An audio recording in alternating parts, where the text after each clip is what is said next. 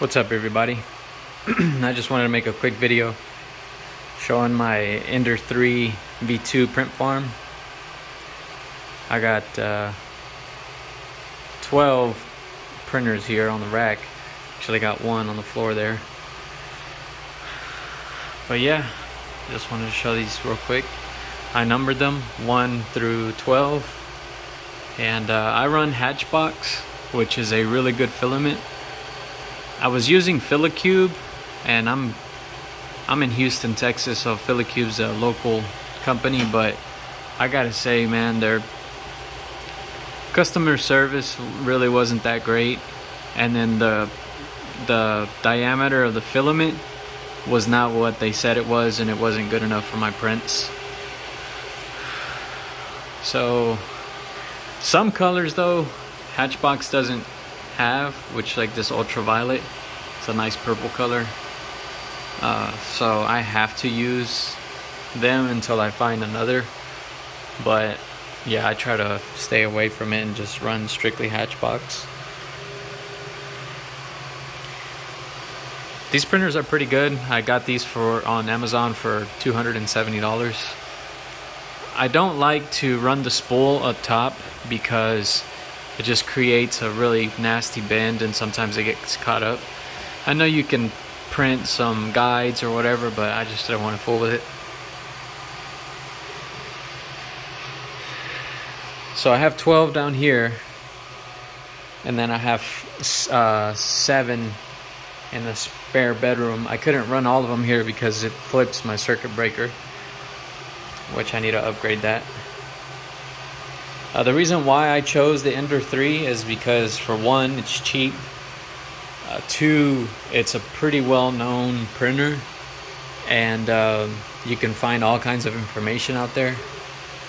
And then also, I picked up a lot of these from a resale shop, I guess, that buys Amazon returns, and they had 8 of these, so I picked them up for $115 each.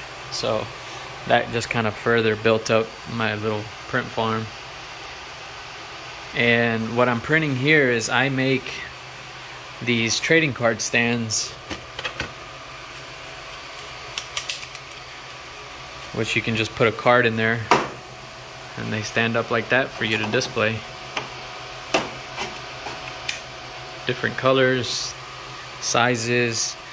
For those of you that are familiar with it, SGC, HGA, I got horizontals, magnetics, PSA, BGS, more magnetics, horizontals. I have CGC, and this is where I keep all my filament down here, and then my shipping supplies, and then any spare filament I keep it in a bin with desiccants. This is my little work area where I fulfill my orders. Just try to keep everything on track.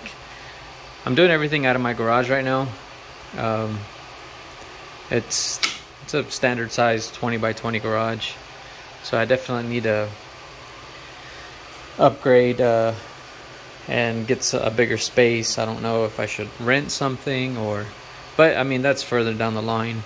But I've been doing this for about 3 months, and I am busy as hell. I have my full time day job that I work long hours, and then I come home and package, set prints. I mean, it's a lot of work, but thankfully I have my brothers that live close by. They always lend a hand. So if you want to check out my website, it's collect3dprints.com. You can see the products that we have there, and I'm working on new things. I'm working on more than just these trading card stands. And yeah, just subscribe if you want to, just keep up with any updates that I have. I'm trying to figure out, how to structure the kind of content that I want to make. I do want to make some content for the 3D printing community, just to kind of give an example of what you can do, what you can start from. I started with just one printer and an idea, and then tinkered around with Fusion 360, and then now I'm getting, I'm selling pretty much several hundred, or I'm actually almost 2,000 cases now sold in the past 3 months. So the old saying, if I can do it, anybody else can. So I just want to help others that have really good ideas and just show you what I'm doing, so you can kind of get a sense of the process that I've gone through. So I'm trying to write down some ideas for videos and just stuff that will help you to build a farm, or that will help you to actually get your idea from your mind to something that you can actually produce. There's a lot of content out there for reviews and for how to install BL Touch or whatever. I'm not really trying to do all that. I just want to make something that you can watch and you can say, hey, I can do that, and just run with it. I want to give people the tools or the validation that you don't really need anything other than just an idea and maybe a few $100 to get started. So anyway, stay tuned. I'll be making videos as I can. I mean, I'm sure the videos are gonna suck at the very beginning, but it is what it is. I'm just gonna try to put something out there. Anyways, I won't ramble on for too long. Thanks for watching.